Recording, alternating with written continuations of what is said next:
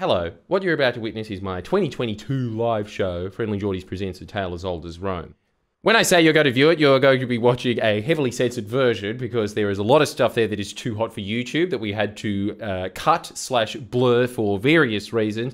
You can access the full thing at my Patreon. Sign up, description, and also in the comments. You also get to see a bunch of other stuff because you should just sign up regardless. You get to see videos before they come out. You get to see bonus videos that we'll never release. And also, there's a bunch of Q&As that you can sign up to depending on your tier. There are a lot of reasons to join that, and I think that you owe me because, look, dude, this cost a lot to film. You owe... Well, I can't really say you owe me. I just like to be recouped. And thank you so much for the support over the years. Now, please enjoy, I'm guessing about two-thirds of my last year's stand-up show, because actually, maybe there's not that much to blur out. And well, no, actually, now that I think about it, there is one part that definitely needs to be blurred out. Thank you.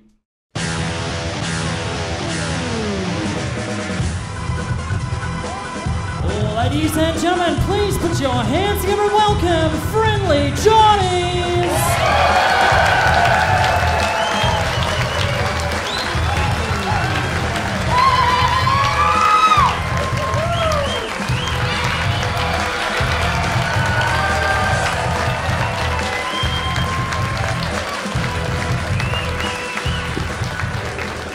Hello, Melbourne.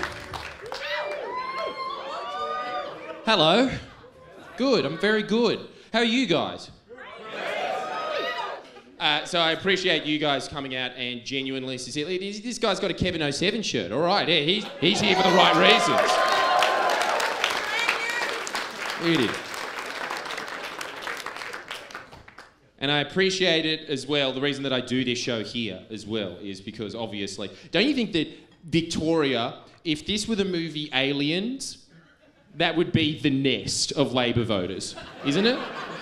You just got Daniel Andrews with like a giant, one of those Eureka Stockade flags as the thing that lays all you eggs, just being like, who needs branch stacking when you have this many voters?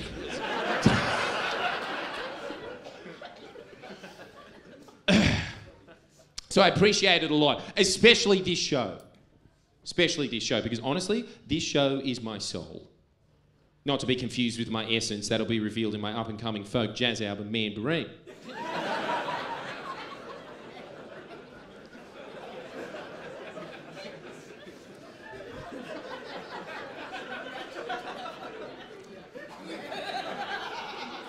This is everything that's ever resonated with me at my core. Rome, red pills, photos of my ass, it's all gonna be in there tonight. Yeah, that big fan. That's what my soul looks like, by the way, just so you know.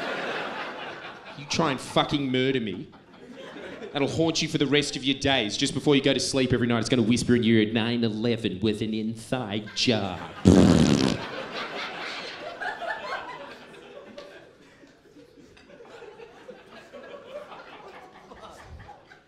Ever since I was a small boy, well, after I was granted the gift of life, these are my childhood photos, but after that phase,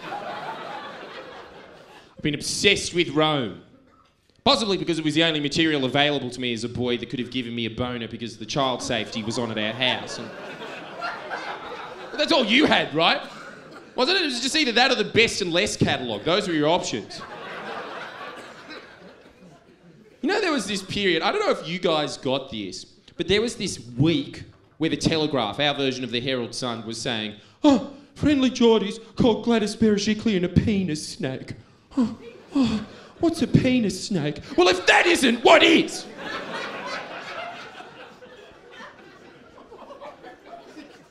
Tell you another reason that I really like the history of Rome. It's honestly like if the end of Game of Thrones wasn't shit. That's it. That's the history of it. It's just endless clashes of mighty armies, including exotic war machines like elephants. That is so much scarier than tanks. If there was war elephants at Tiananmen Square, it would have panned out. A lot more pancakey. Oh no! What does he do in this scenario?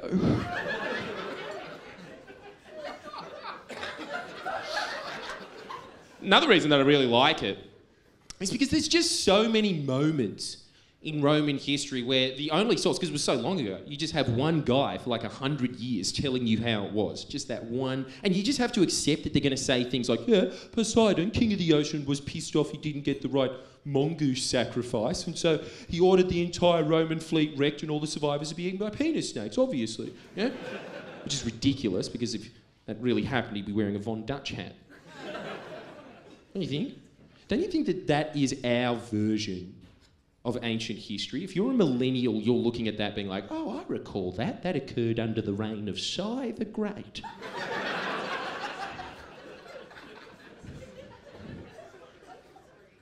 But I'll give you a good example of what I'm talking about here, right? That's Marcus Aurelius, the philosopher king, one of the greatest emperors of the Golden Age, and he sent his brother and co-emperor Lucius Verus to deal with Rome's ancient enemy Parthia. Now, I've learned that not many people know what Parthia is, but that was the real estate agent of empires back then. Honestly, I had to do an introduction video. If they had a national anthem, this would be it.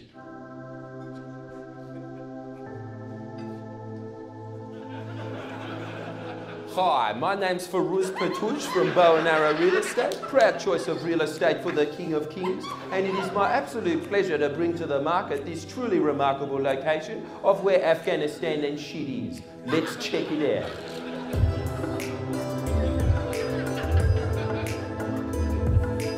Recently rezoned, this stunning 2.8 million square kilometre block is brimming with development opportunity, conveniently placed between the Chinese and Roman empires, with breathtaking views and fuck all resources of its own. Enjoy the relaxing lifestyle of being a national middleman, collecting trade tariffs from either side without actually offering any service, or, if you like, let out your wild side by doing sneaky, annoying little raids into future Turkey located right next door. Designed with an emphasis on lifestyle in mind, this empire urges you to sit back and shoot arrows from horses in little bullshit skirmishes because you don't want your hair messed up in an actual battle, or you can simply cry like a little bitch and pay tribute if shit doesn't go your way. Hope to see you down here so we can hammer out a treaty that we definitely won't honour.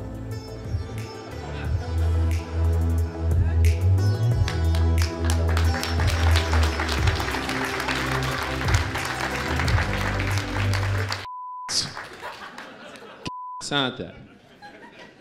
No wonder every real estate agent you ever meet in your life is either from that region or a hobbit from the Shire. That's it. There's always some short man in real estate, aren't there? You know, there was this... It was incredible. It was truly remarkable. Like, Lucius did not expect to get that deep into Parthian territory. They weren't expecting to get anywhere close to the capital, but they got there. They sacked it, and because they were so excited in their fervour, they accidentally sacked one of their own god's temples, and that was Apollo, the god of medicine. And you don't want to anger him because he made sure that Lucius's men came back with the plague. It was called the Antonine Plague.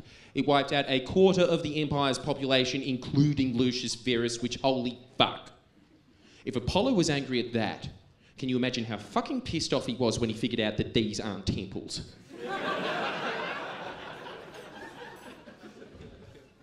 Now, naturally, when a quarter of your empire dies, that's a quarter of your taxpayers, a quarter of your soldiers gone, your borders become weak, don't they? And so the Germans started raiding in from the north.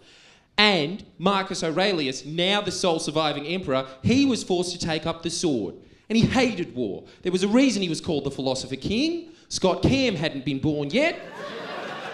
What do you think the most philosophical thought that man's ever had is? Don't you reckon it was while he was watching some sitcom like Home Improvement on cable? Yeah, men do leave the toilet seat up, don't they?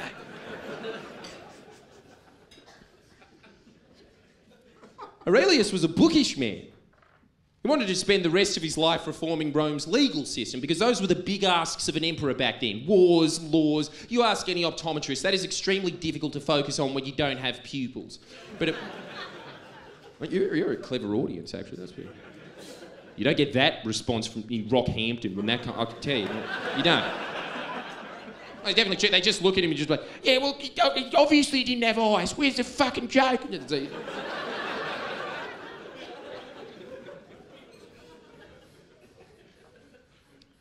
You know that it was unfortunate for actually the empire for hundreds of years down the line that he never got to reform the Roman legal system as well. He was just an emergency emperor the entire, most of his reign.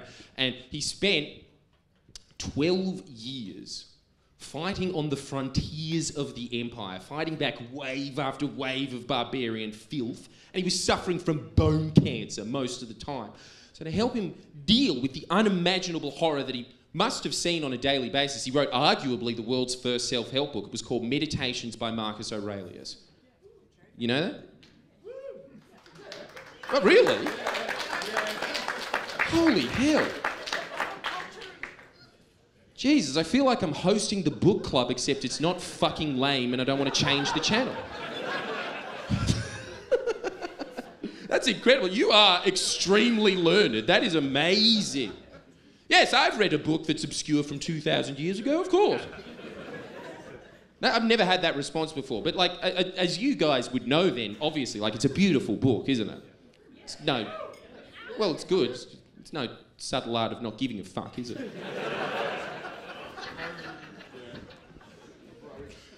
Don't you think that's the best indicator we have that we're no longer in the golden age? Right there. Look at that. They used to be called meditations. Now you couldn't get a self-help book published unless you called it fuckity fuck, fuck balls, ass dick fuck ass. Anyway, this is all just an ad for my self-help channel, Jordan Shanks. You should. Yeah? Yes! Thanks!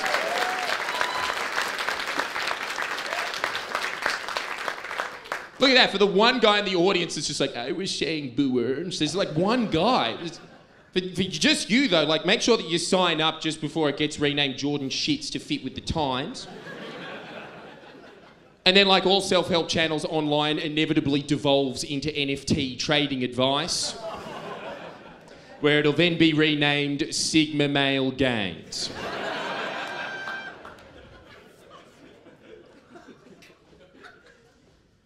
Anyway, it was while Aurelius was fighting a particularly ferocious enemy known as the Quaddie. Oh, what? Well, I'm sorry, you can't airbrush history, okay?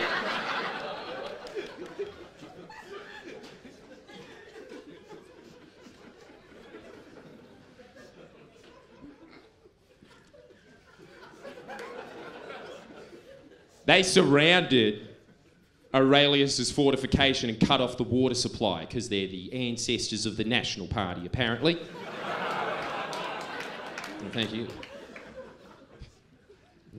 And they started scaling the walls. This was the end, and Marcus Aurelius knew why. So he grabbed his Egyptian priest, ran to the walls, dropped to his knees and screamed at the heavens, I'm sorry my brother sacked your temple, Apollo! Forgive me! And at that moment, a thunderstorm appeared out of nowhere. It started pouring rain. The men upturned their helmets and shields to drink this literal manna from heaven, while the lightning, attracted to the Quaddie's wheelchair, forced him back into the forest. That's why ancient's better than modern. That's why when I told my friends that, they said, wow.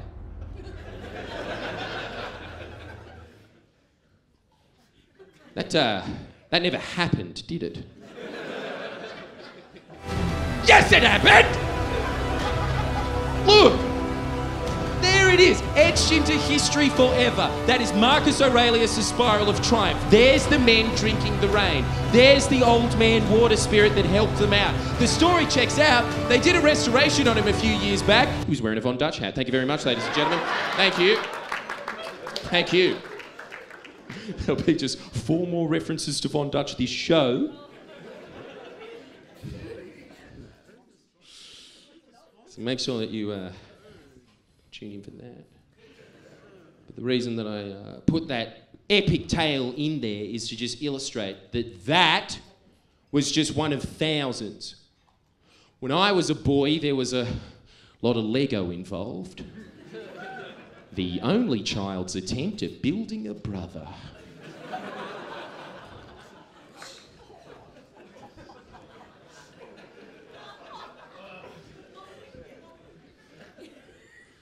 But I used to also feel like the kid in the never-ending story with these stories, right? I used to celebrate Rome's triumphs and lament her losses, and it was always accompanied with this beautiful melancholy, which I can't really describe to modern audiences. The closest thing that I've come to is, you know when you're watching an anime, yeah? That man knows. Always one tucked in the corner in the darkness. Yes. I feel that.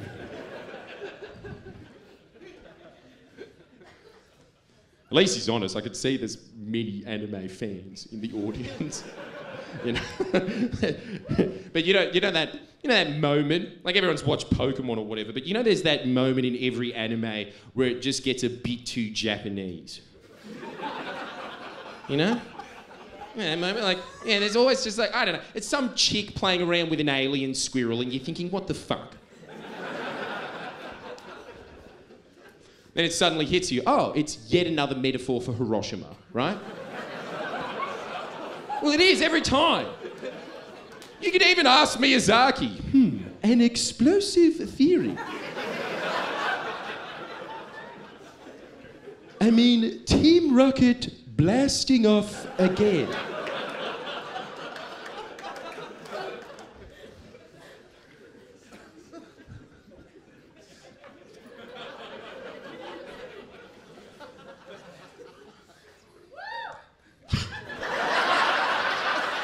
Why? Why?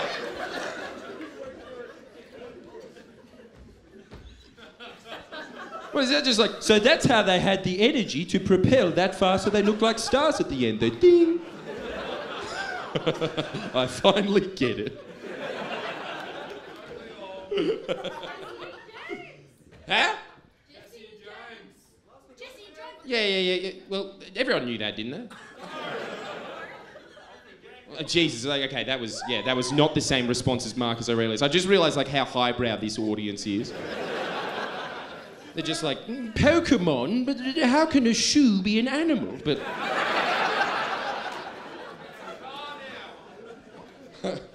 You know, there was this... I don't know, there was just a point, I can't remember exactly where it was, but I just got... I don't know, I just got other interests in life, let's just say. Obviously, media bias became my adult obsession. And it was while I was reading Parenti's brilliant book on the subject, I highly recommended Inventing Reality, that I came across his other seminal work, The Assassination of Julius Caesar. And that, yeah, that was his ass on me.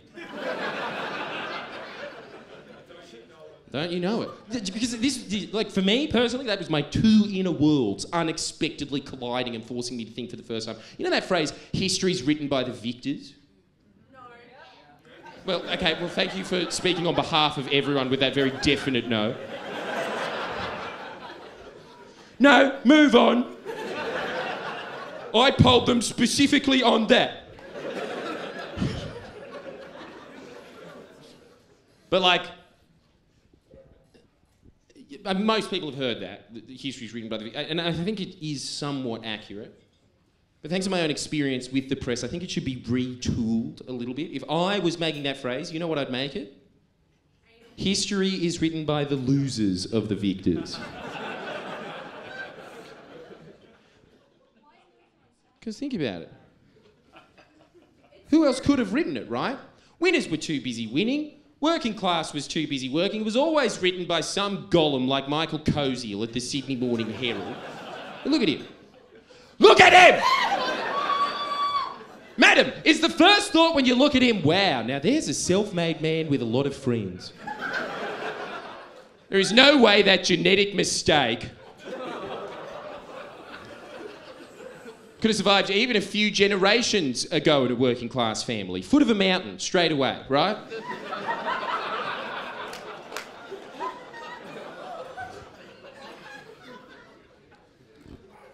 Now, this is important. I need you to remember this for the rest of your lives. The upper class equivalent of those that can't do teach is those that are too shit to become CEOs become journalists. CEOs are your cream of the crop. Journalists are your 2 litres Coles milk, which makes historians out of date milk, doesn't it? Because they're the same person. After all, what is today's newspaper other than tomorrow's archive? Okay, well... Yeah. Okay, thank you. Continue. I wasn't going to. I was just about to be like, oh, that's never happened before. Thank you for your strength. Yeah, well, look, you're not the only one, though. Like, no one's impressed by that line. I always thought it was witty as, and then every audience ever's just kind of just like, shut up, and then just move on. So I have to win the audience back, I've realised. With this next slide, you ready to be wowed? Yeah?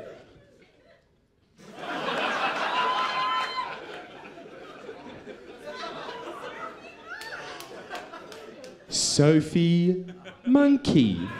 Yes. Thank you. Thank you. That's where your money's going. I'm going to be genetically splicing that animal into reality, so I have 2 streams of passive income. One for when she hosts Love Island. And I'm just going to keep her in Bali for the rest of the year so she can steal sunglasses off of tourists. I suppose what I'm trying to say is that all of history and journalism is always seen through those sad SpongeBob SquarePants glasses frames. That is the blue checks uniform. It's such a good emblem of them because these are always the same type of people that all throughout history have always got to determine what is and isn't reality. It is the offcuts of the upper crust. And that's why a lot of history is really boring, because it's the same type of person looking at it through the same lens all the way down. And now, that same type of person, you can see how unoriginal they are in thinking. Every time, if a blue check journalist doesn't like you, they're always going to say something like, oh, Friendlyjordies is the next Mark Latham. Yeah? I don't know if I'd be accusing myself of owning sex slaves. He did that. That man was almost Prime Minister. He said, you have sex slaves. I was like, give me some credit. If I was going to have sex slaves, I'd go to some PR department if I was going to announce it and come up with something jazzy like, they're not sex slaves, they're slaves with benefits.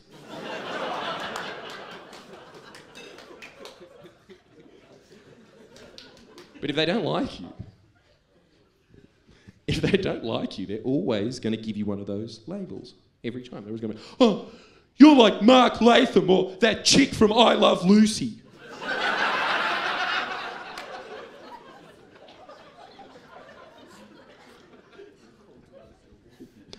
Or if you're really bad, if you're worse than Genghis Khan, worse than Vlad the Impaler, worse than Chris Tucker.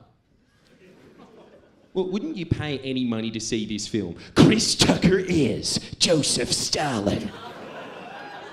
Premier, the 5-year plan is behind by 2 years. Damn, that's fucked up.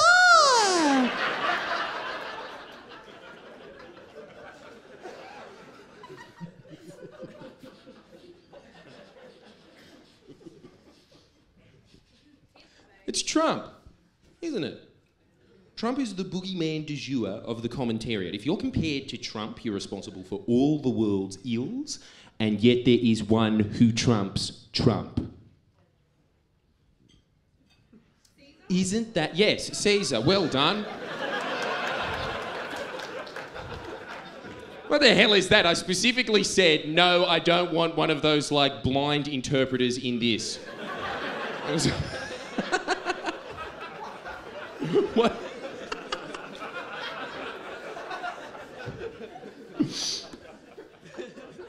No, if you don't have eyes, it's because God doesn't like you, okay? Now, you deal with that. And the rest of us are going to heaven and we're going to have a good day.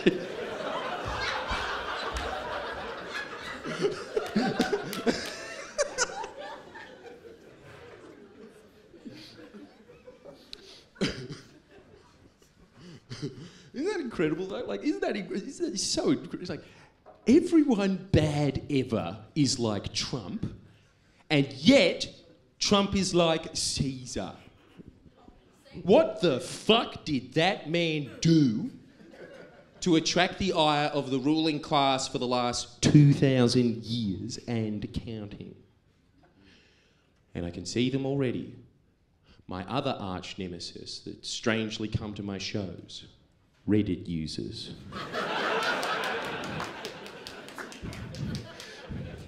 Body odour that would cause the Sphinx to pass out.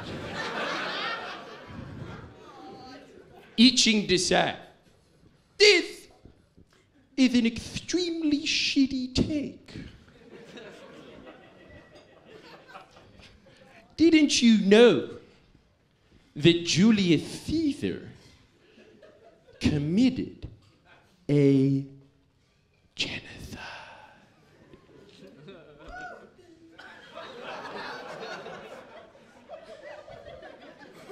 Well, you just saved the show 10 minutes. That's pretty cool. You're just wowing that. Don't you think? Because, like, dude, it was the style at the time. 3 to go. 3 to go.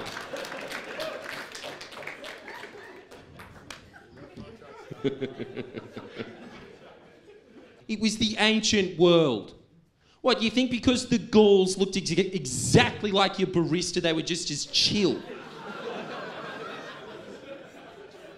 I don't think they had mochaccino's. I think the way Gauls got up in the morning was by a fellow soldier pissing on their heads. Which is exactly what our generation needed to toughen us up. Imagine that. Your dad, first thing in the morning,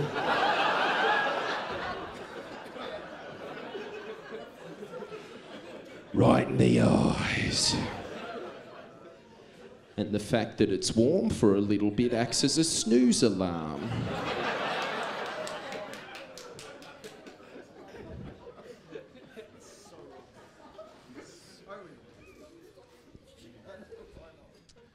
This is going to freak you out. This is going to be like learning that the face on Mars is actually...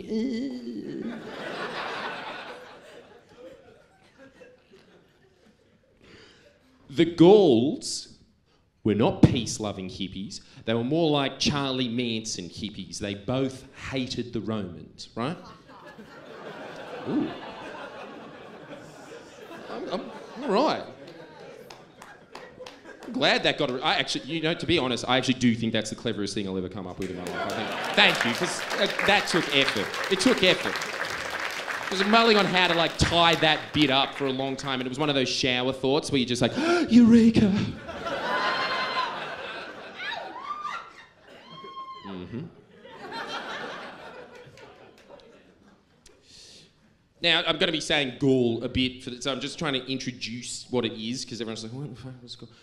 Gaul's pretty much just modern-day France. There's, like, other bits to it, but it's pretty much just that. And Gaul was constantly attacking the Italian peninsula. They even sacked Rome herself once. And when I say they, I mean one of their many, many tribes. Gaul was still a bit safer than Broadmeadows, but...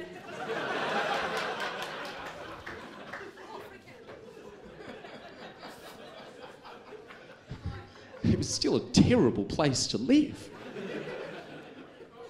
You know that, like, a lot of these tribes sided with the Romans because they were far more scared of their northern neighbours, the Germans. And fair enough. Germans are scary enough now with their 24-hour nightclubs.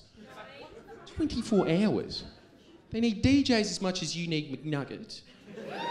Did you know that when the Roman Empire collapsed, the population of Europe went from 75 million to 25 million? And those that would survive the fall would envy the dead.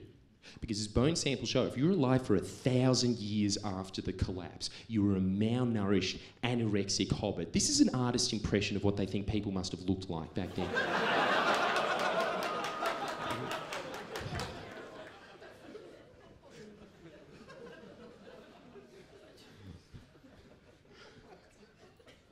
Mostly because the trade routes collapsed, right? It's hard to get grain from Egypt to Spain if you are constantly being attacked by pirates who had their own independent food source. It wasn't fraught without its own problems. You know that a lot of pirate patches were from them fishing, being like, "Yar, this one be a wily one.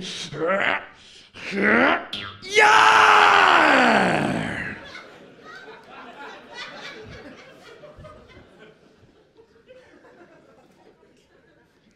You probably haven't heard this phrase, but it's actually, I like it a lot. It's that if you want to see how advanced a civilization is, you should check its library. This is why Darwin's so fucking stupid.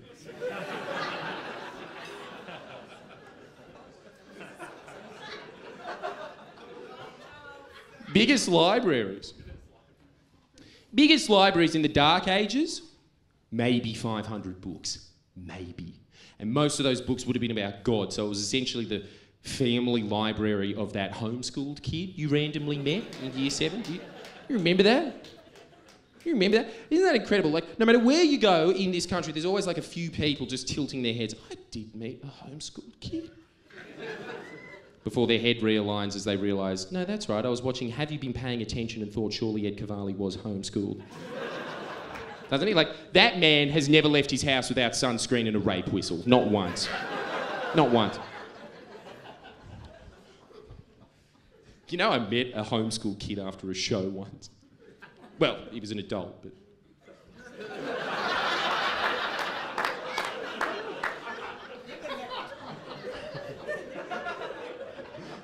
Just some 10-year-old comes up to me, oh yeah, and no one knows you're here, eh?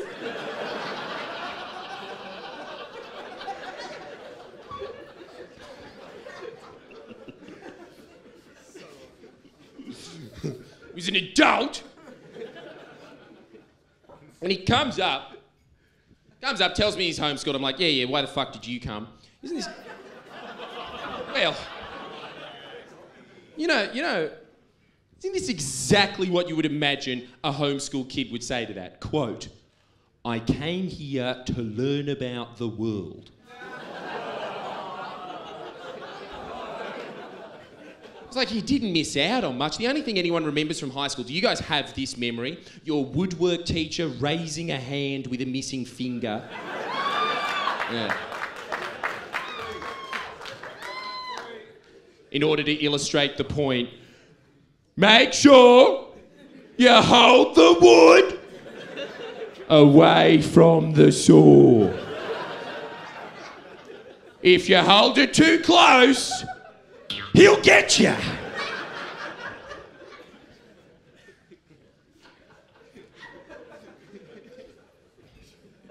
Why does that guy look so confused? It's like trying to figure it out, just like, but like, how did it get there? Is there an aquarium underneath the saw? Don't think about it too deeply.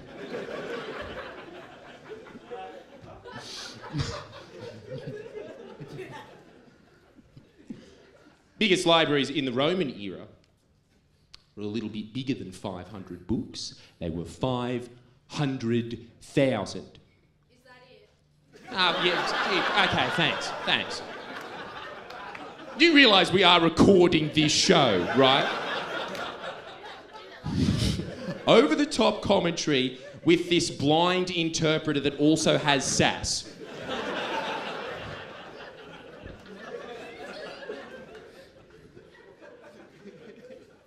You know, like Audible has 200,000 books, just to put that in perspective, right? So, how? Shut the fuck up. Shut up. Just this shit. I'm an internet comic in real life.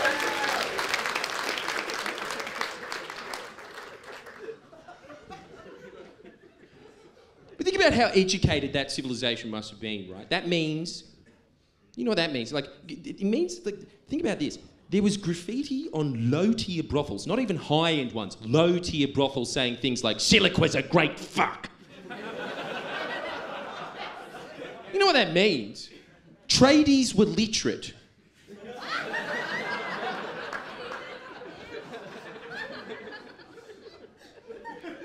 Tradies aren't literate now. They go from job to job with a bunch of meat pie crumbs from their car to the house they're working on. And if a dog comes along and licks it up, oh no, I lost the scent!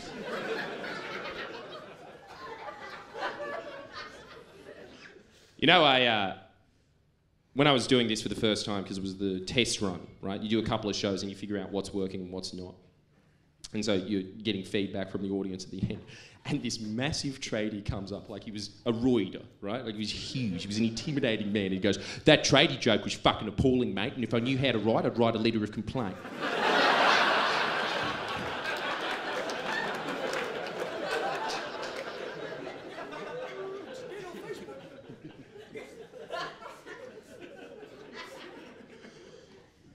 Warfare technology and action. That's not that interesting. We'll just move on to the much more fascinating topic of pottery as an economic metric. You a fan? You like that? Ceramics enthusiast. Yeah, there we go. There we go. It's a good. I'm telling you, it is, because look at this. Look at this. Look at that. That is Roman pottery now. That's how well preserved it is. So we know exactly how prosperous a time was by how much of it is in what quantities where. Yeah, it's kind of like the soda stream of today. I don't know if you guys got this, because I don't know what lockdown was like in Victoria. In fact, no one does.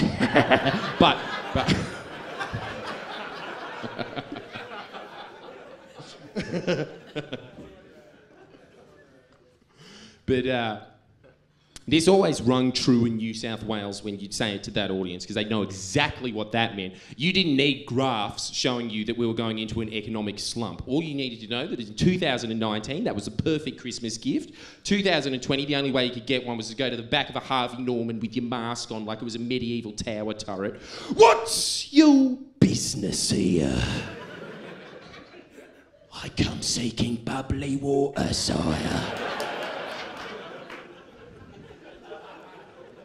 "Bubbly water. 'Tis a myth, it is. Like dragons and Triple J rappers that aren't gingers."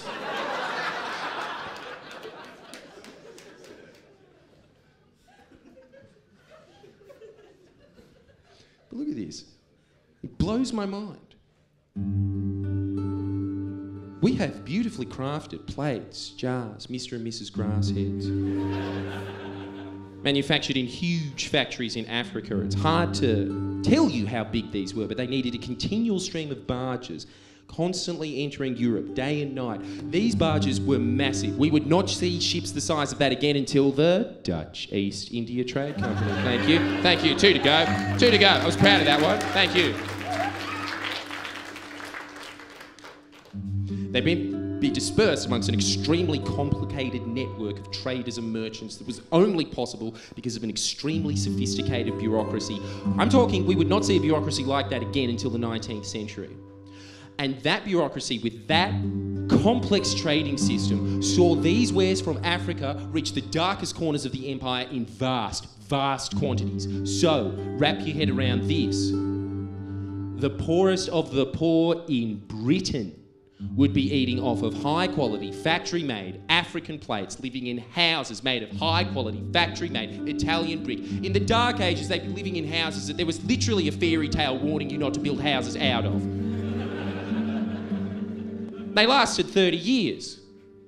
Huge improvement on Masterton homes, sure. Yeah. But look at this. That is a Roman house, built for the poor. It still stands today. You could do a couple of alterations to that and live in it today. And I know that all the middle-aged women in here are thinking, "Oh, and I would live there. I love Italy." While all the Indian doctors are thinking, "Can you go back to the Masterton home?"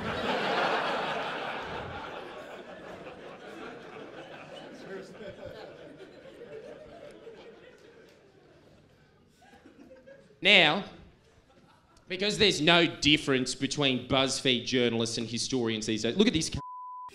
Look at him. They've written dozens of articles just being like, "It's actually very racist to say that Rome was a superior civilization because those institutions outlasted the empire." He's talking about that trade route, by the way, which is so dishonest. It existed in some capacity, sure, for maybe 100 years after. It rapidly shrank from all of Europe to just Rome. The amount of plates being produced in Africa went from tens of millions to a few dozen. And you know who they think owned those few dozen plates? The Pope. Yeah. It took divine intervention in the Dark Ages to afford a basic quality of Roman life. Meaning everyone else, you know that piece of shit plate you made for your mum when you were 4? You know that? And she humoured you with the whole, "Oh, that's too special to eat off. Thank you." If medieval peasants could time travel, not for me!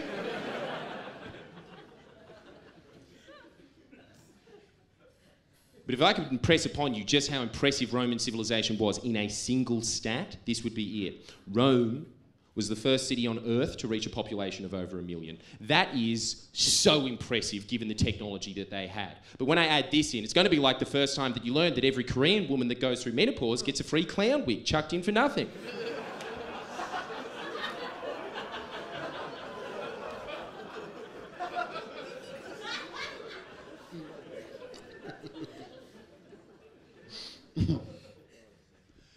The next city to reach that size in Europe was London in 1810.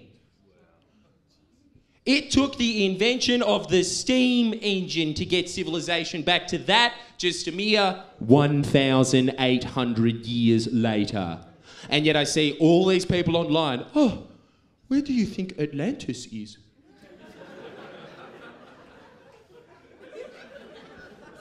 I think that was it. I think that was like living now, except instead of having an iPhone, you had a stomach full of parasites. And that was cool. That tapeworm meant you had a tape measure wherever you went. No wonder they were so good at building houses.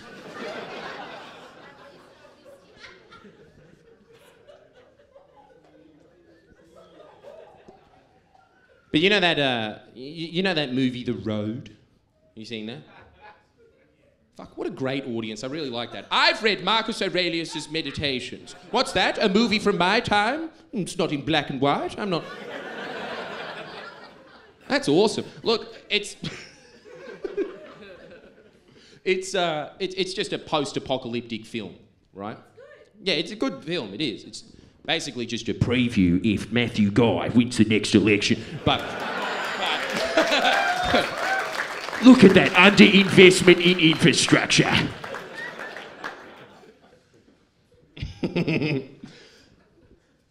But it's pretty much just that, right? Like, that would have been like living after the Roman Empire collapsed. You would have been wandering through broken, cracked streets, hungry and scared your entire short life, while all these great statues that had toppled over are just staring at you from a golden age knowingly, mockingly, just laughing at you.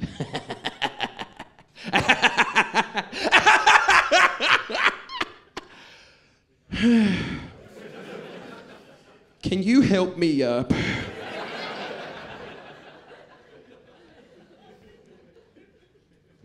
And I know that last point goes on for a little bit too long, but I had to just keep adding to it because after most shows, at the beginning of this, there'd always just be a bunch of first-year uni students coming up being like, "You don't understand. He killed 1 million people," which again isn't even close to accurate, but I'll give it to you.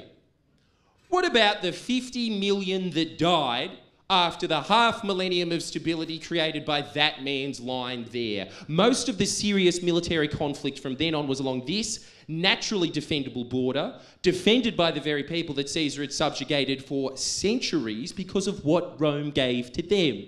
In other words, Caesar created the Pax Romana. It was the Roman peace. It was the longest stretch of prosperity in European history by a mile, and had he been allowed to live what he was about to do, would have dwarfed that. And the only reason I had to put that all in there is to say, first-year uni students, Caesar's better than you. Okay? Hitler's better than you. He is. Well, could you invade Poland? No? Then shut the fuck up!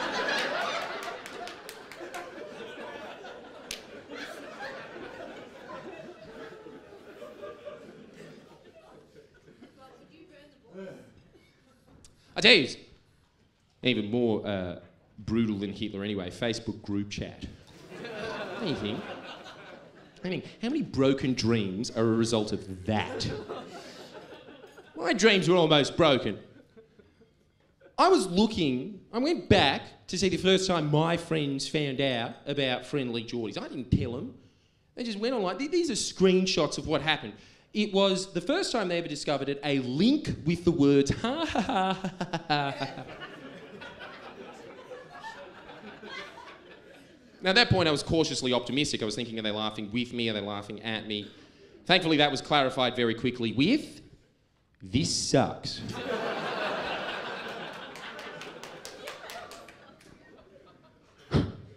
Nathan decided to elaborate on that with, don't you reckon it would be less embarrassing if this was just footage of Jordan when he asked Megan out and got rejected?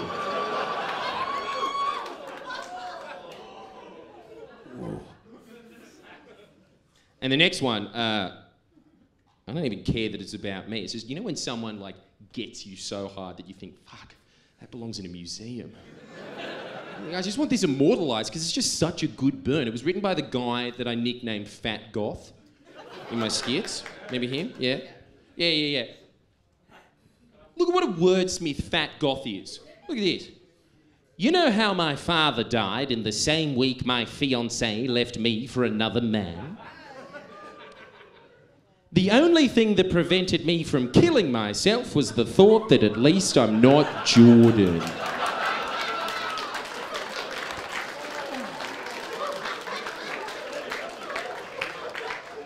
It still hurts. There's this brilliant book, it's called The Politics of Genocide. It was written by Larry David, I think. What it's based off, and this is very crucial stuff. What it's based off is the concept of genocide, the idea that's our time's cardinal sin.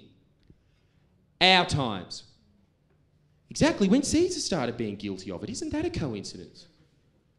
And in the last 2,000 years, Caesar has been guilty of whatever the moral outrage was at exactly the time it was. In the Enlightenment era, he was an enemy of liberty. In the Victorian era, he was debauched. In the early 2000s, it's related to Phil Collins, and that one is a crime. That's terrible. It's so bad, isn't it? Look, I can't tell if his daughter's the hottest woman on earth or a kebab shop owner. Can you? It's the eyebrows.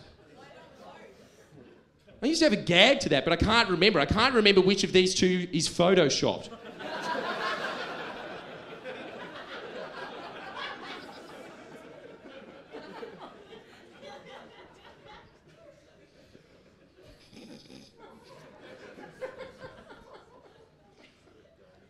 What I'm saying is,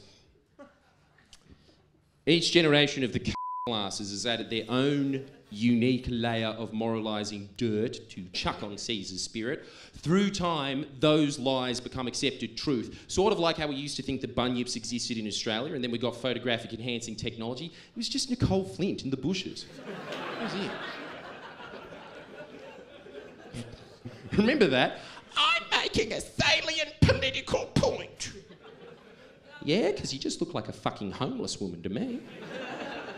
If you want to be taken seriously, maybe you should dress seriously. Maybe you should wear Kmart. And you should make sure that the air conditioning is off when you do it!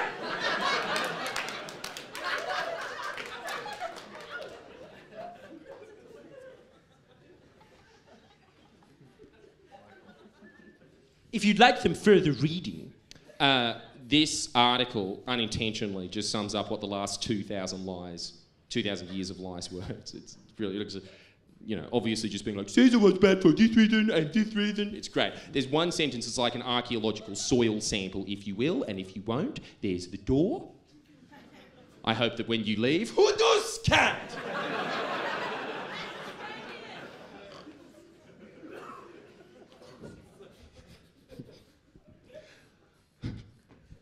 It's really weird. I was walking down Melbourne yesterday and like these lads came up to me and were like, why do you hate Spaniard, bro? Why do you hate Spaniard? It's just like, I don't hate Spaniard, I hate you. I didn't say that. I was just like, oh, I don't know, he's a cool guy. Let's read this together. Look at this. The Donald Trump of his day, good start. Julius Caesar promised to return Rome to an imagined ancient glory, but instead constructed himself a throne. bulldozing democratic norms, ignoring checks on his power, and eroding political debate. Eroding political debate. You know Cicero? Yeah? What? Yeah, of course you would. Yeah, sorry. And honestly, because like most audiences, when I'm just like, you know Cicero, they're always, the guy from Skyrim?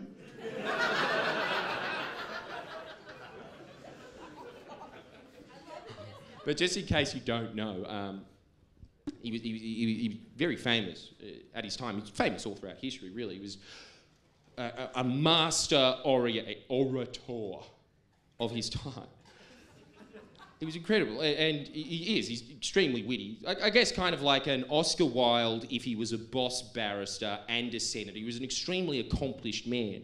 And he was also just known as the greatest debater of his time. Sort of like how Avi Yemeni's the greatest debater of our time.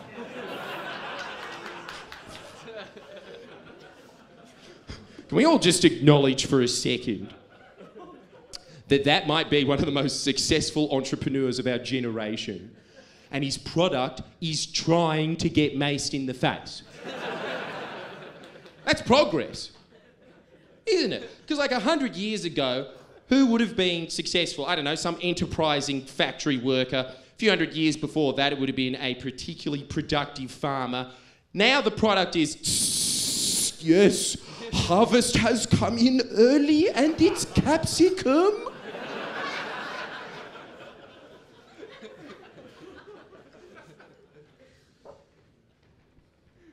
Cicero thought Caesar was a better debater than him.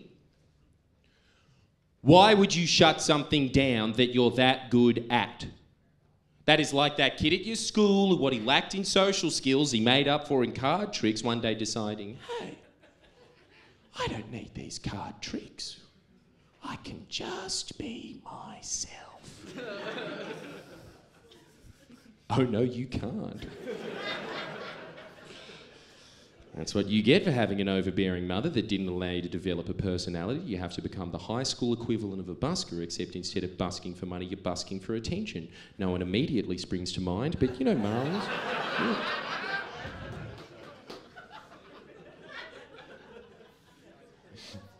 You know Marius. Marius was sort of like the Windows 95 version of Caesar.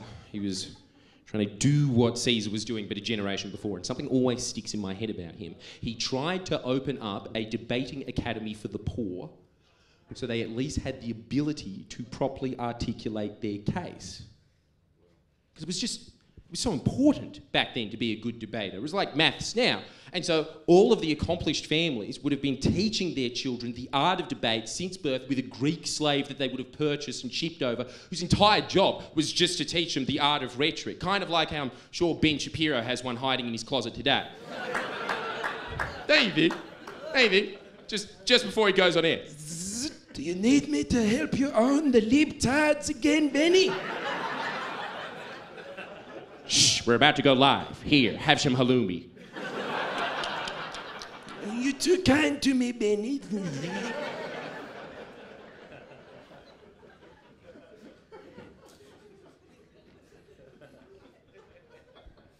Now, after a while, the Senate got sick of Marius winning every election that he ever went to, and so they installed their own dictator. His name was Sulla, and after Sulla wiped out tens of thousands of Marius' supporters, which, again, wasn't bulldozing democratic norms. That was just restoring the Republic to its foundations, of course. After that, he shut down the debating academy.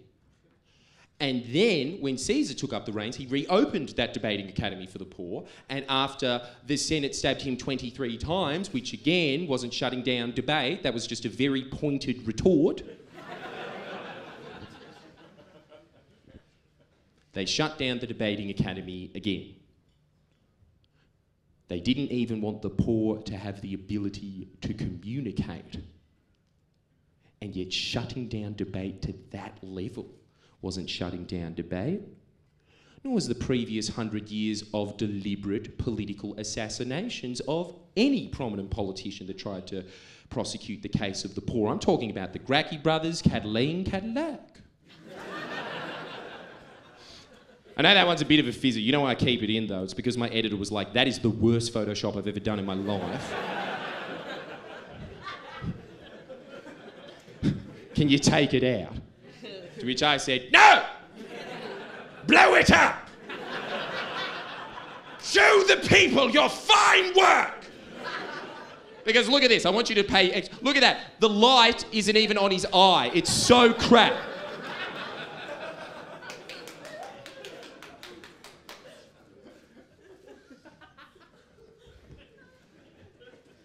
You know how these were prominent men. These were very powerful, well-known men. And in the middle of the day, most of the time, the Senate would just hire a bunch of gladiators to come to their doorstep and just kill them in broad daylight. It was fucking... Like, how terrifying would that be? It'd be scary enough if it was the Tigers. With their trained ability of giving you the dreaded rear admiral.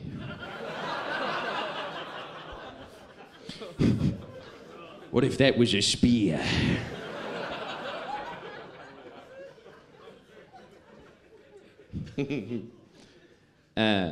Truth be told, that's actually the only reason I was reticent on filming my special in Melbourne, because I knew that you guys wouldn't know who that is, so allow me to educate you on who John Hopewate the Great was, right? John Hopewate, it's incredible. John Hopewate, he was okay at NRL. He was pretty good. He wasn't great. But he was paid $1 million a year because he was good at going, surprise, bro. That was his skill. His economic productivity was that he was good at fingering other men in very specific circumstances. And he's richer than you'll ever be in your life.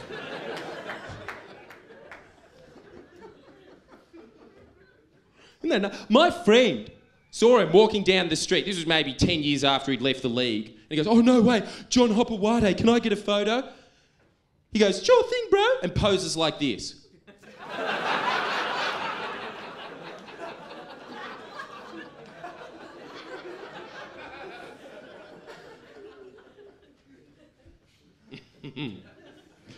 But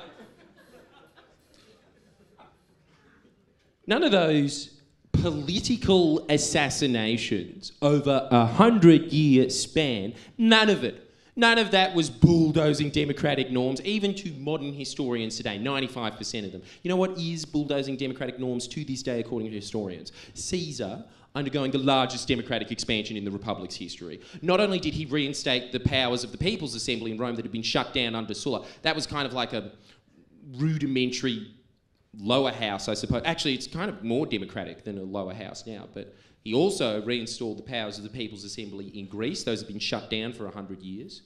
He expanded senatorial membership to include Gaulish and Spanish chieftains because he was such a racist, genocidal maniac, of course. And this is the big one. This is how you know he was on the level, because he expanded the powers of the building block of every democracy in history, which are, of course, unions, which back then were called guilds. How much do you wish they were still called guilds? Don't you? Wouldn't you rather join a guild than a union? 100%. Absolutely. Like, think about how big the membership of the hospitality union would be if they renamed to the Guild of Bar Wenchers. Wouldn't you join that? I think the CFMEU would still be called the CFMEU even back then, and I think John Secker would still be running it in 50 BC. Fighting for an extra onion a week. It would have sucked being poor in 50 BC, wouldn't it? Imagine that. Like, it sucks being poor now, but now you've got meth to pass the time. How did you alter your consciousness back then? Just put the onion near your eye and hope for the best. That was it. That's all you had. You know, for like, I was in the meth capital, I found out later, which was Adelaide, right? Like, apparently that's the biggest. Every night, 5 nights in a row, 400 pairs of eyes staring at me blankly. Nothing. Got absolutely nothing. Yeah. And then on the last night, I was staring into their glassy eyes and I realised it's because they're saying back at me, yeah, meth is better than that.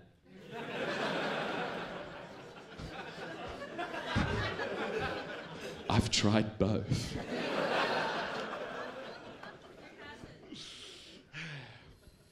So, I don't agree with much that Cicero said.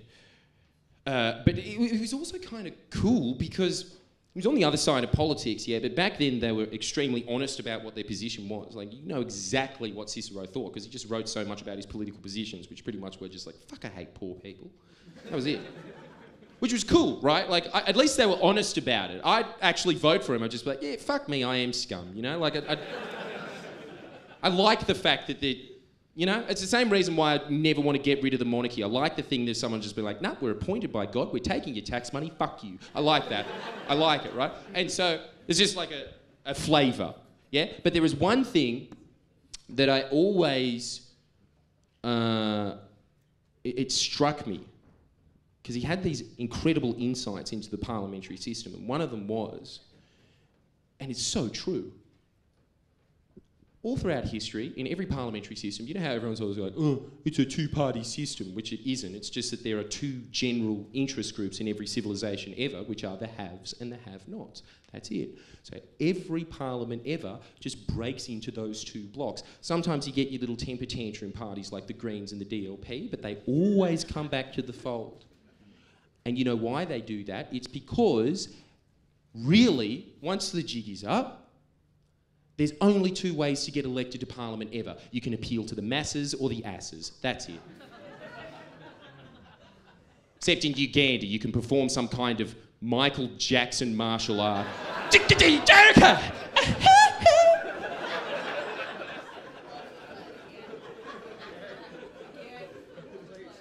One more time.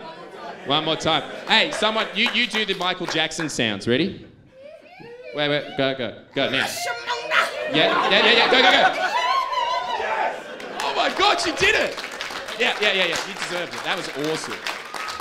That was sick. Why did he do that?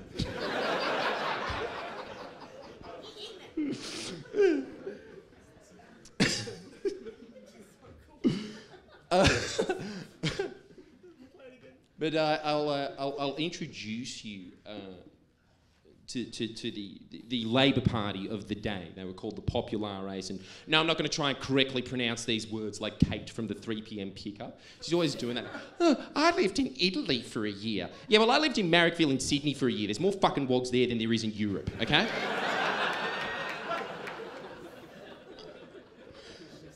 It is, like, dude. You know, I was there when I was 12 in Marrickville. I was on a bus. I look out, it's a main street. I look out and there's just an old Greek man pissing in the gutter. It's like, I wish I had that confidence. You have to be fairly confident in this job. A lot of this show is me trying to convince you that Pol Pot was one of the greatest leaders of the 20th century. I don't think I could take it to the next level of being like, oh, and Pol Pot was better than your dad as well. And, excuse me for a second, I just need to go and...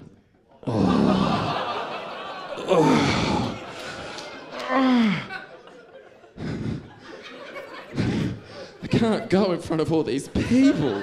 I'm shy.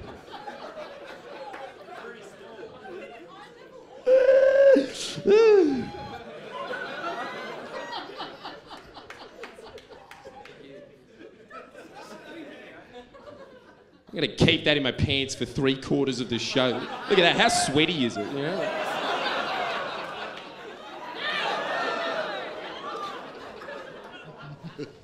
I love that first 10 seconds when you whip this out and you can feel the audience being like, ooh, he's done it, he's gone too far. Can't help myself. That's just a classic gag, isn't it? Right there. I think that is the oldest joke in human history. The first time someone made a gag, it would have been some caveman going, "Arr!" All these ape men.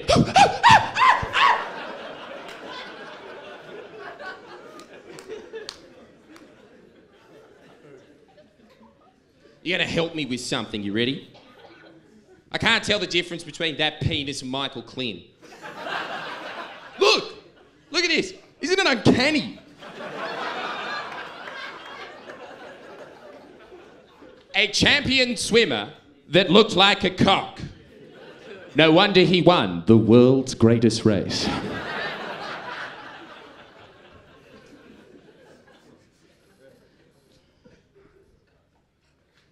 You know, I've done this show probably 100 times at this point, and I still don't know how to transition back to like...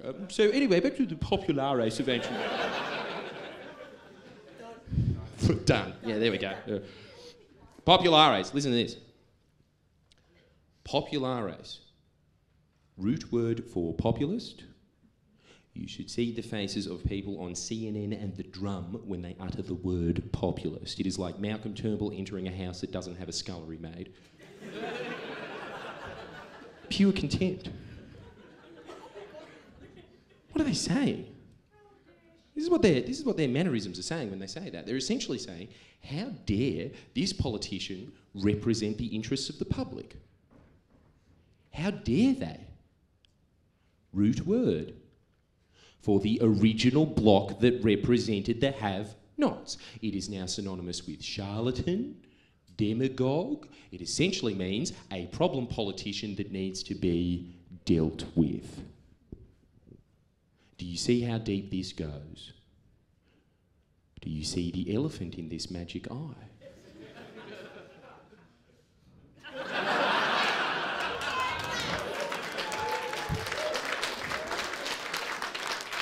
Surprise, Stooge.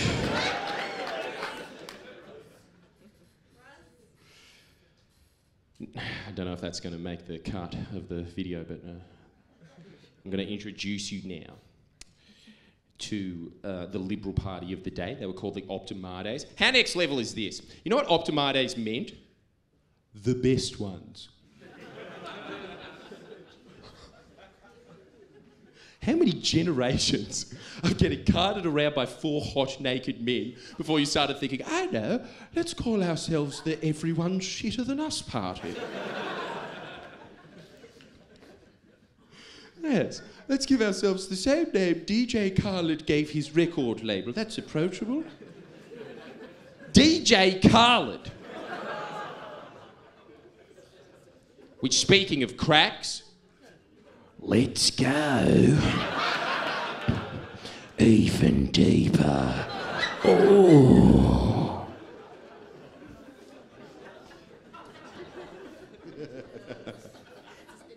Look at his little Michael Jackson glove.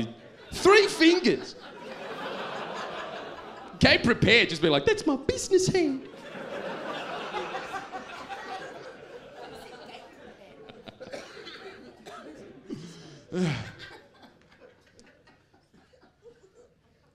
Why do you think this man came to the conclusion that eroding political debate is one of these big Western no-nos that you're not allowed to touch? Do you think he came to that conclusion? I've listened to that man's podcast. I can tell you right now, the only conclusion that man's ever come to in his life is his marriage. Is that Friendlyjordies on stage or a cat? Right here.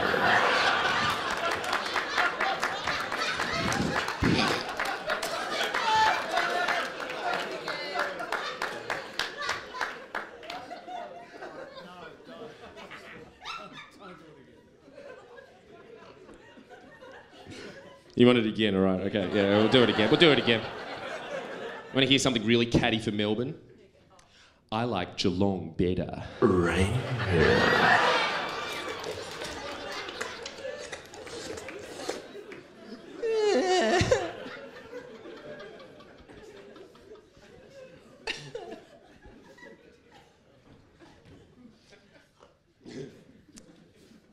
I would posit that the reason that man came to that conclusion is because these fine gentlemen came to the conclusion that debate is this big treasured Western no-no that you're not allowed to touch. And why would that? I honestly think it's because debate delays action. Think about it. Climate change, asbestos. Who's hotter, Timothy Chalamet or Scott Morrison? We'll never know. Scott Morrison. Oh, I say, yeah, it's because of his winning smile. Don't you think, just look at his mouth for a second. Don't you think every time you look at his mouth, you're always just like, yeah, he knows how to suck a cock.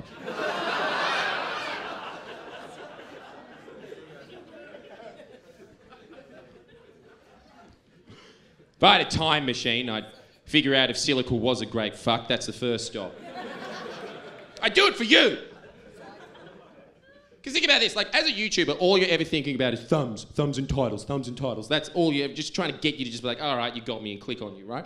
And honestly, just a quick poll, would you be able to resist clicking on a video entitled, I got a time machine to fuck an ancient prostitute?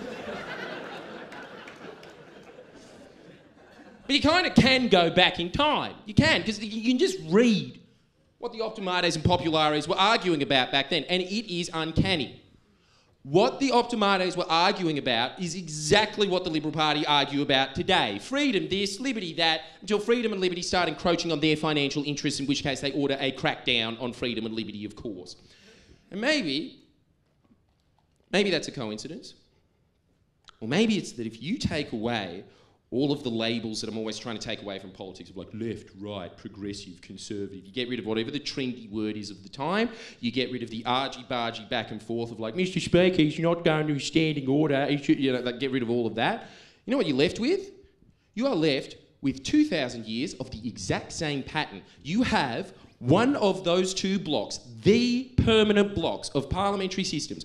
One block arguing for one very simple thing all throughout history, which is to protect and expand private assets that should clearly be public assets. That's it. 2,000 years, same argument. Well, thanks, man. Yeah. I didn't expect to clap, but all right, I'll take it.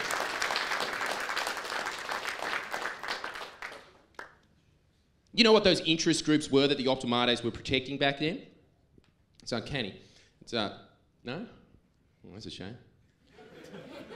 I actually give people $20 if they answer correctly, and like, it's like 4 times that I've ever had to give it back, and so I always just give it to like a homeless person afterwards. It was just because like one day I was just walking past like a bag lady in Sydney, and I was like, fuck, it's fucking Nikki Webster. Oh my, David, she's just got that face now, doesn't she? Like, excuse me, love, have you got too much? I love that response from the audience of like, not our Nikki. Ager publicus meant public land. The land around Rome was public. You could hire it from, you know about this? You'd hire it from the treasury at 300-acre lots. That was a beautiful system because it meant that there was a continual stream of income entering the treasury. There was a continual stream of food entering the capital. And this is the big one, it allowed the plebeian class to sustain their own lives. 3 benefits. I call it the hooly-doolies effect. Because hooly-dooly, when you're an adult and you look at them, you think one of you was a recovering heroin addict, don't you? And my guess is on the one wearing a long-sleeve shirt on a tropical island.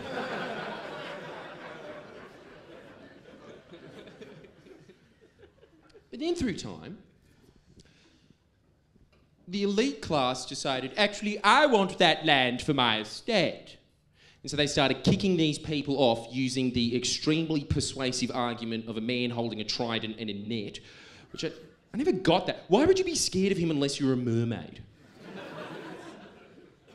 If he's the reason that mermaids are extinct, I'm going to be very upset. Because if they were alive today, they'd be an endangered species, wouldn't they?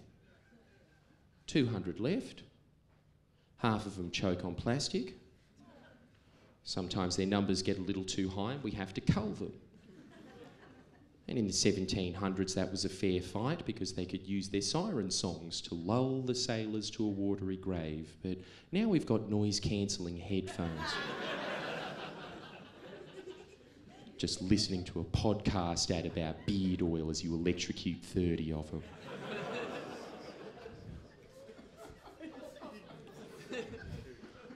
I wish that was the future of mermaids. And they existed. Instead I have to trawl the streets looking for any children watching the Little Mermaid so I can press my face up against the glass and watch with them. Sometimes their parents come out. What the hell are you doing? Shh. Ariel's talking.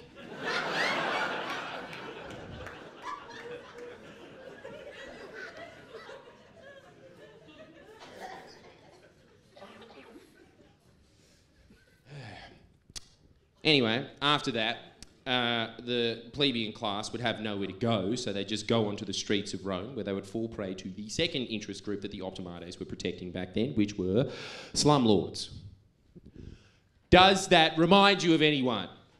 A group of mega farmers in a convenient alliance with a bunch of property moguls that even back then included hero to the glasses everywhere. They all love Cicero. They're, oh, he's so witty and smart. And it's like, yeah, he was. But then they say things like, oh, but Caesar was like Trump.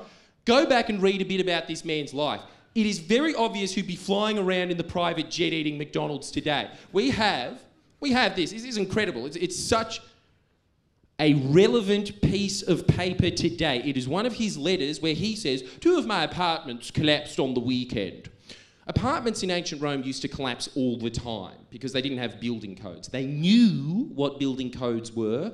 The populares were always trying to pass these building codes, and they were always blocked by the optimates because they were the ones that owned these buildings and they didn't want to pay for the upgrades. And so they used to collapse and catch on fire all the time. And so much so that it's like a minor annoyance to Cicero. You can tell. He definitely doesn't give a shit about the people that would have died in the rubble. He doesn't care about that at all. But he does finish the letter with something very telling, which is, but not to worry because the Senate is about to pass a law. Oh, to stop that from happening in the future? No. To compensate me for my losses. They use the money of the people in the rubble to incentivise more buildings catching on fire and collapsing. What a difference 2,000 years makes, eh? These are the so-called concerned fathers of the late Republic, including the noblest Roman of them all, according to Shakespeare, Brutus, who used to charge, you ready for this? 49% interest. 49%. Wouldn't that give the nimble bunny a stiffy?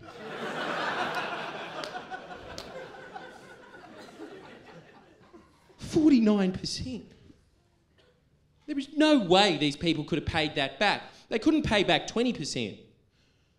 The point of encumbering them with that much debt was that at some point they would have to sell themselves and their families into slavery. It was all part of a big network. It started with some of these senatorial families kicking them off their land, other senatorial families scrimping them of every coin they'd ever earned in their lives, and then others processing them into slavery so they'd go back and work on the fields that were once theirs. And this is the so-called undying love for the Roman people of Brutus on full display, while the cruel and tyrannical Caesar banned the practice of indentured servitude, put a limit on how much rent you could charge, put a limit on how much interest you could charge, cancelled a quarter of the city's debt, gave the people in the slums a year's free rent so they could pay back their remaining debt. And this is the one that really ticked them off. This is the one why he died, really. It was because he started a buyback scheme for the land that the senators had stolen over the last few hundred years, and in doing so, broke the true cardinal sin of Western civilization, the one that all these niceties and pleasantries throughout history are always trying to hide, and that is, thou shalt not defy the banks. Now I want you to look at this classic painting of Caesar's assassination. How noble these slumlords and loan sharks are portrayed. The light of God guiding their daggers because of how justified they were in murdering Caesar. And I know at this point everybody in the audience is always thinking, wow, Jordan has become so devoid of content since the election.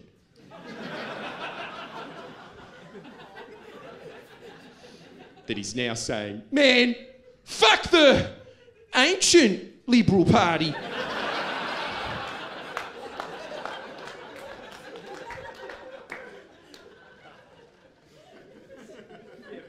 but it's important. It is.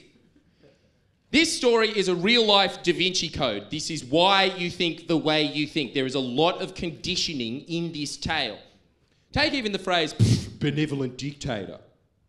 Have you ever heard it said without snark? Why is that?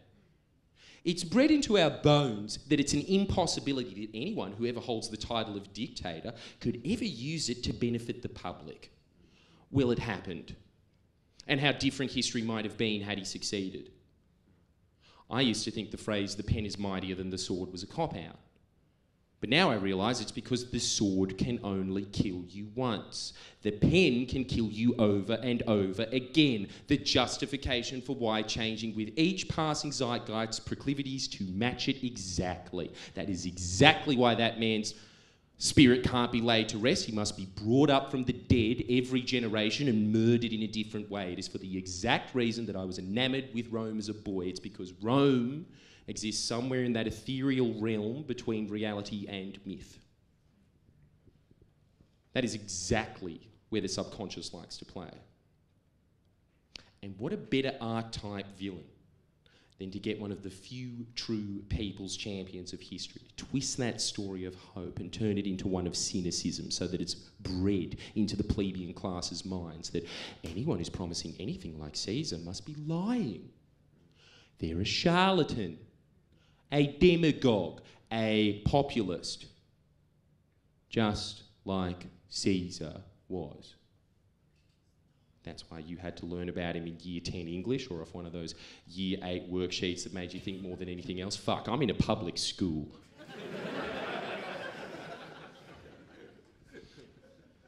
Now, I also had to add this in. Because I got these snarky reviews saying, oh, he's comparing himself to Caesar. I'm not comparing myself to one of the most brilliant generals in history. You know he's still studied in military academies today? Generals are still scratching their... He was waving around a sword. They just, how the fuck did he do it? They don't know. To this day, he was a brilliant politician, dynamo with the ladies. James Bond isn't all that, let alone me who interviews prime ministers with his fly down.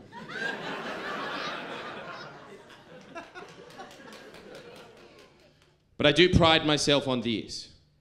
I would have been in that man's army. Either that or I would have died in one of Cicero's apartments before I had the chance. But let's just say, as a modern-day pole-bearer of the Populares, I remember putting that book down and thinking, damn, Paul Keating's quote is so much more deep-rooted than I gave it credit for. Have you heard him say this? The longer you stick around in Parliament, the more you realise you're just having the same fucking argument over and over again. Isn't that incredible?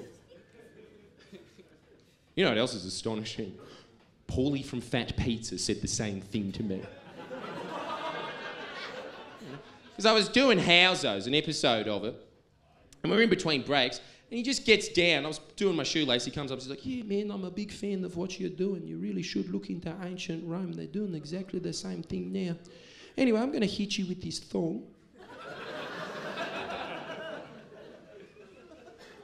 Every Paul in this country is a genius.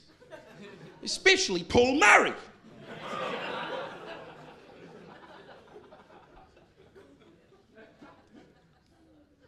But it was also strangely comforting to learn that much like Rome's pottery, her politics is set. You know why Caesar was seen as such a brilliant debater? I think it's incredible. It's because he actually used facts.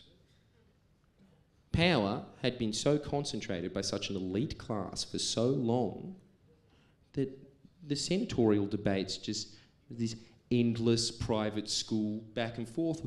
What do you think freedom is? What do you think liberty is? And then Caesar rocked up and said, I don't give a fuck what you think freedom and liberty is. You were paid to build a sewer. Where is it? It was revolutionary back then. Apparently like it is today. Because you know that I've been doing this job for nearly 10 years. Oh, actually, I just passed it, over 10 years now. And in that entire time, I've never had a single substantive article written about me in the mainstream press Not once. Never substantively addressing anything that I've ever said. It is the same pattern that if you go back and you look at the Optimates arguing with the Populares would bring up something substantive, and then the Optimates had nothing because they were obviously just protecting these tiny little interest groups, and so all they do is just resort to character assassination. Endless character assassination based off whatever the manufactured morality of the day is, always was, always will be.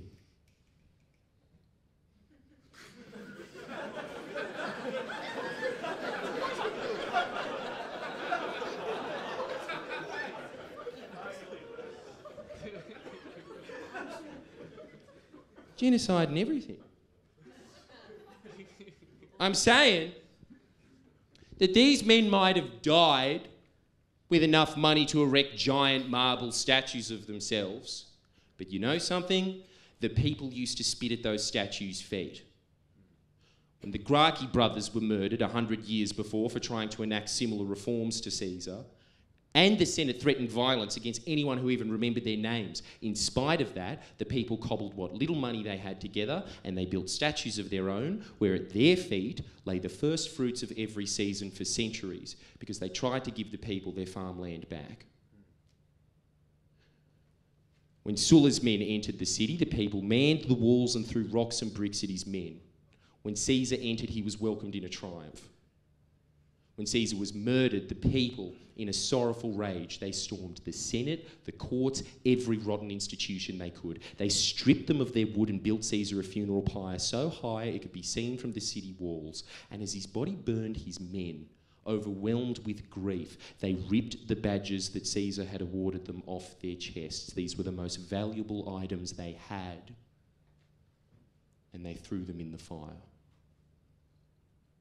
The women, these were poor women. They didn't have money. They took off the only jewellery they had and they threw it in the fire as well. And you know why they did that? How sweet is this? They wanted to make sure that he had all the money he needed in his next life. It's a tale as old as Rome. If you side with the merchants, the bankers, the landlords, you're going to die an old man, you'll be buried inside a giant mausoleum, and history will record that you had earned it because of how pious you were, but the words will be as empty as your tomb. If you side with the people, you'll meet an early death. Your grave will be dirt, the first layer physical. God knows how many metaphorical will fall throughout the ages. But you know something else? Atop your grave will lay flowers. People still lay flowers at Caesar's grave today because of what that man did. And well deserved. When I first read about that, because I've been reading so much about him, I got a lump in my throat. And I wanted to pay my respects as well, so I just went online. I just asked anyone that I've ever known, really, do you live in Rome now or are you going to visit there? Isn't this amazing? I got one response. It was from the first producer I ever had at Friendlyjordies. She said, I'm moving to Rome next week. It was in the middle of COVID. Here she is laying the flowers at Caesar's grave. And there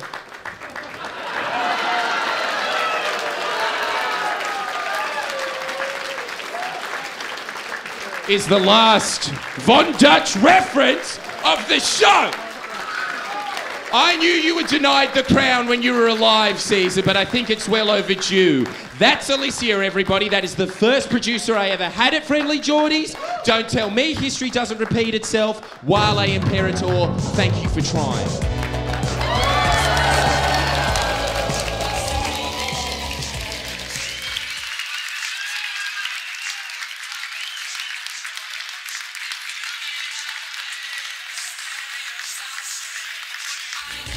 Here's to 3 years of labour. I'll see you next time, guys. Thank you.